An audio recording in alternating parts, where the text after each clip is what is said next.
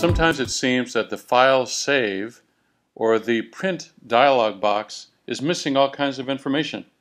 Let me show you how to get that information back. If I touch File, Save As, notice that the dialog box hardly contains any information right here. All I have to do is click this and I get a complete dialog back. I can expand this window, make it smaller. I have my different Finder views here.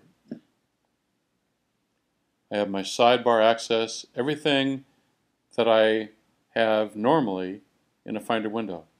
Or let's say we're talking about a print dialog box. Again, notice how small this is. Simply click right here and I have everything that I need.